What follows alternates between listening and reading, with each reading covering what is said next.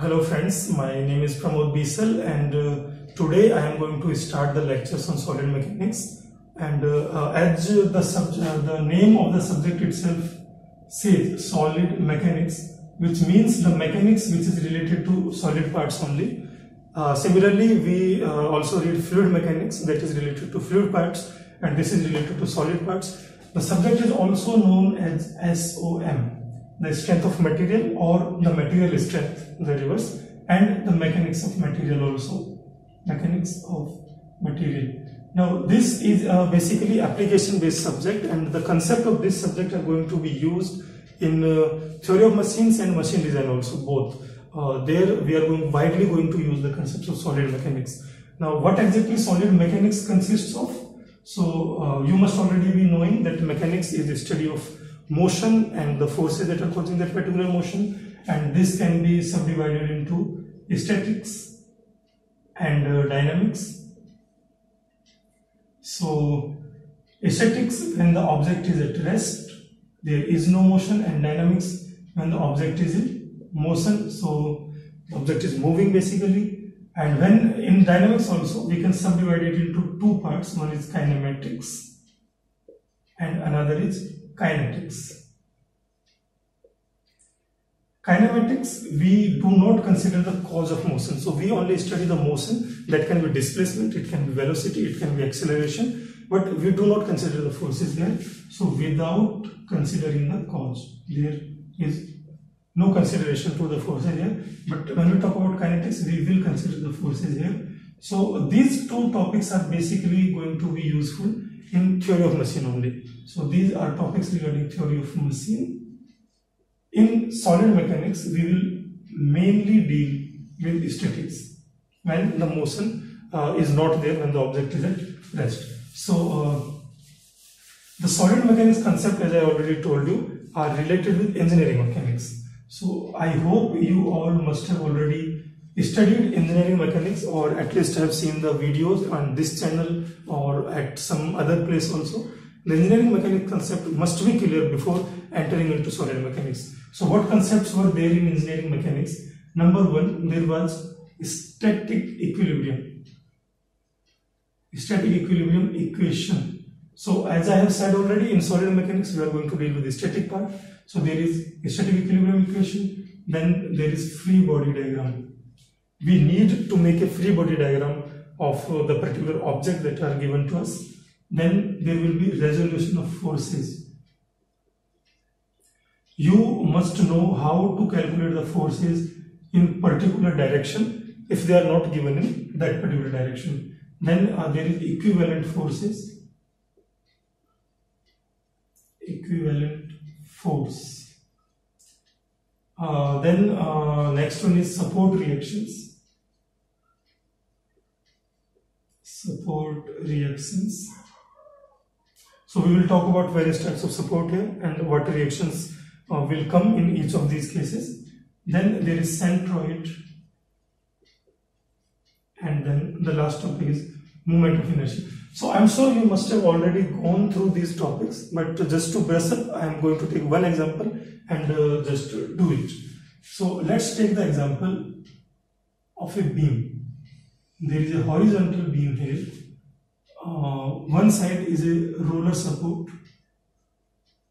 another side is a pin support. This is basically A, B point.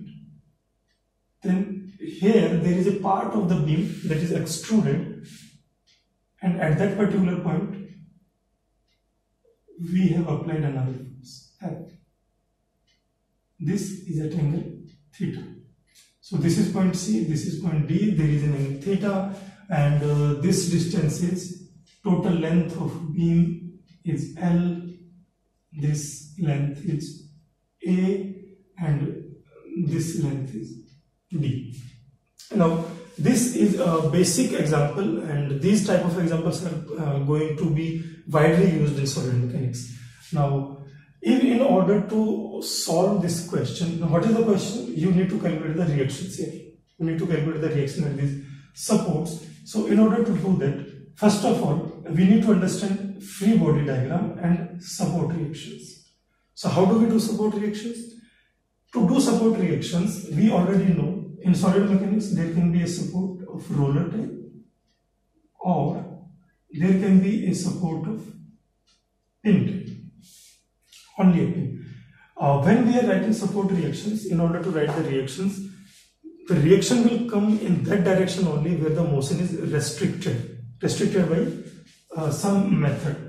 So the possible motions in two dimensions will be horizontal rectilinear motion, it can move in this direction, vertical rectilinear motion, movement in upward direction, and a movement. This could be clockwise, this could be anti-clockwise also. Now, these are the possible motions that can be there in a two-dimensional system. Now we will analyze these two things here, roller and pin. So roller and pin. In case of roller, now see, roller, this can move in this particular direction, right? So there won't be any restriction of this movement and there won't be any reaction in horizontal direction for a roller joint. But this cannot move in vertical direction, so there is going to be a reaction for vertical direction. Similarly, there is a freedom for movement, the clockwise or anti-clockwise movement here, so there won't be any reaction in a movement direction also. When we talk about the pin joint, for pin joint, it cannot move in this direction. Horizontal movement cannot be there, so there is going to be a horizontal reaction. It cannot move in vertical direction, there is going to be a vertical reaction. But it is free to rotate about this point, so there is not going to be any moment reaction. So that is the basic concept behind the reactions of a pin joint and roller joint. So let's take this example and put these reactions here.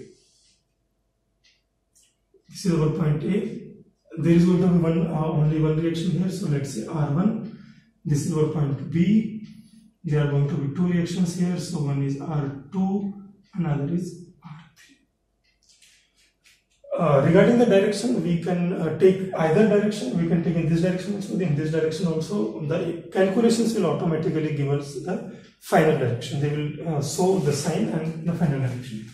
Now, we have solved the support reactions here, and we are making a free body diagram. Free body diagram is we are putting all the forces that are there. There is not going to be any support, only the forces will be there. So, free body diagram of this particular beam. Now, next one is resolution of forces.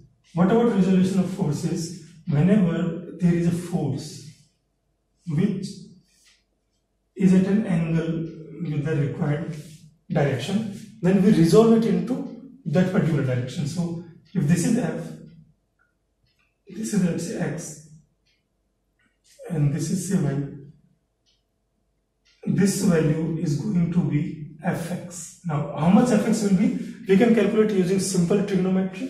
If this length is F, then this length will be Fx is equal to F cos theta. I hope there is no doubt about that. Similarly, this length Fy is going to be F of cos. Now, how much is the angle here? 90 minus theta. So cos 90 minus theta, which is also F sin theta. These are the two components of that particular force. So I'll put these components here, and it will be something like this. One is going to be F cos theta, another is going to be F sin theta. Simple enough till here.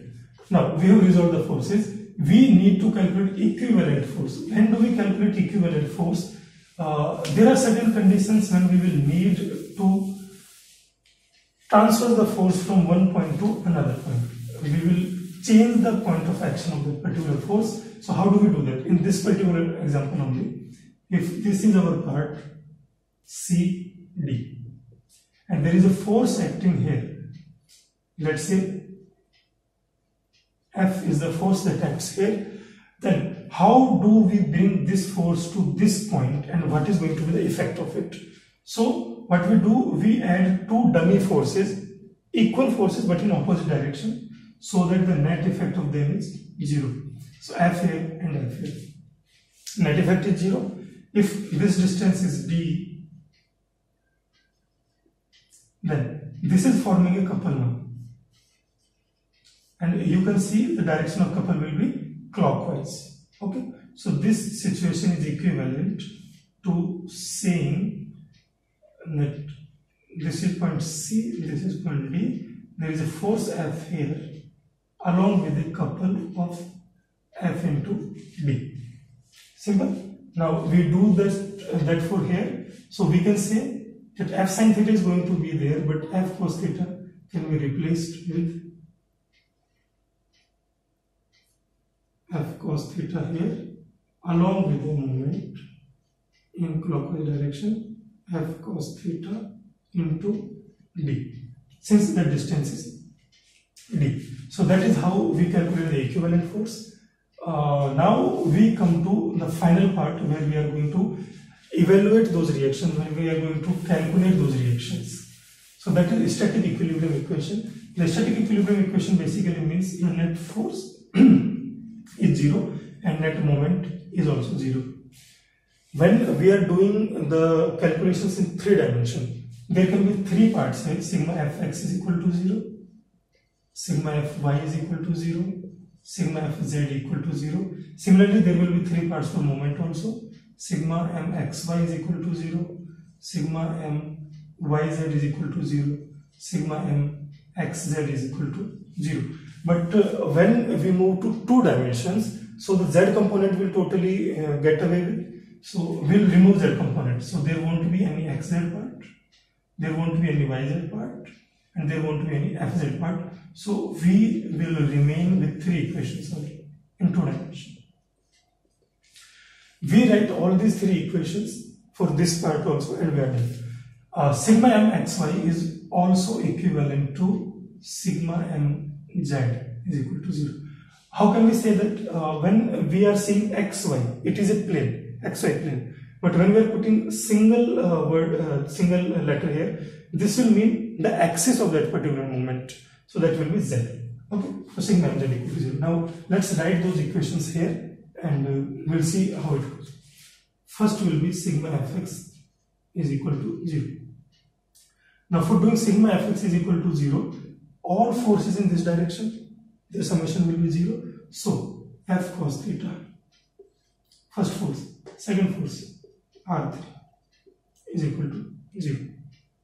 Then sigma Fy is equal to, okay, so we have written sigma Fx equal to 0 as F cos theta plus R3 is equal to 0, and sigma Fy equal to 0 as F sin theta, this force plus this force R2 plus this force is also there, R1 is equal to 0.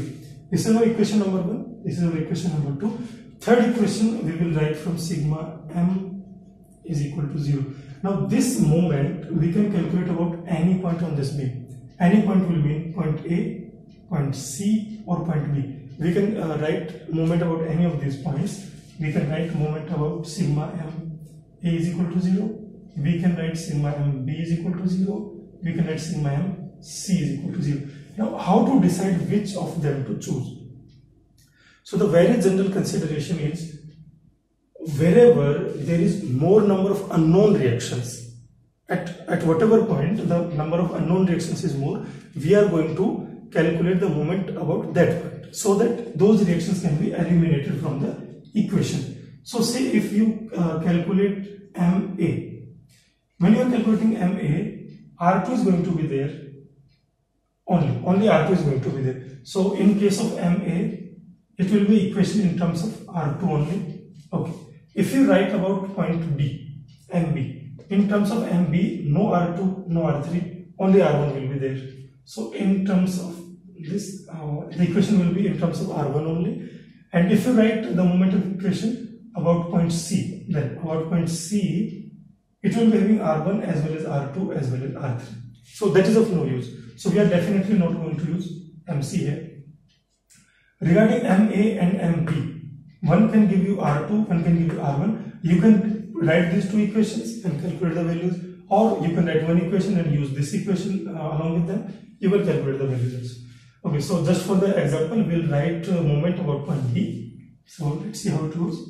Moment about point B will be, first off, because of R1. So this is the distance and this is the force. Distance direction, force direction. It is a clockwise movement. Okay. So R1 into L. It is a clockwise. So we'll simply consider either clockwise as positive or anti-clockwise as positive. R1 into L. Let's take this as positive. This is R1 into L. Plus second moment is there going to be because of F sin theta. How much will that be? F sin theta into this distance. This distance is A. And the direction of this is going to be, this is the distance and this is the direction of force. So again clockwise. So positive sign only, no requirement of sign convention here. F sin theta is written. There will be no moment because of these forces, but there is one more point here, that is F cos theta into D. That moment is also acting, and again that is in the same direction. So we will add that also here. F cos theta into D is equal to 0. Now we are having three equations, three unknown. We can easily calculate them.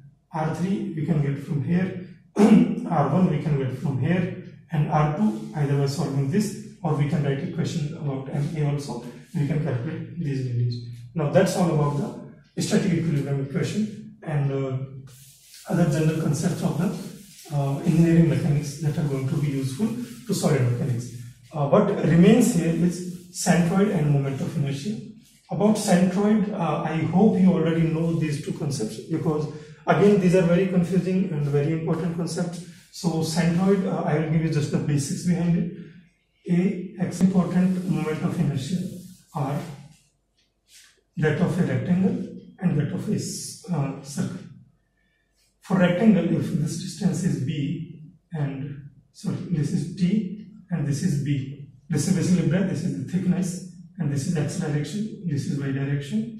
So Ixx, the moment about x-axis is going to be BT³ by 12, Iyy is going to be TB³ by 12, and Iz, that is the polar moment of inertia, will be Ixx plus Iy. Okay, these are for the rectangle. If it is a square, B and T will be same. You can put the values there. In terms of a circle, this is x-axis, this is y-axis. So Ixx is same as Iyy, and that is pi d4 divided by 64.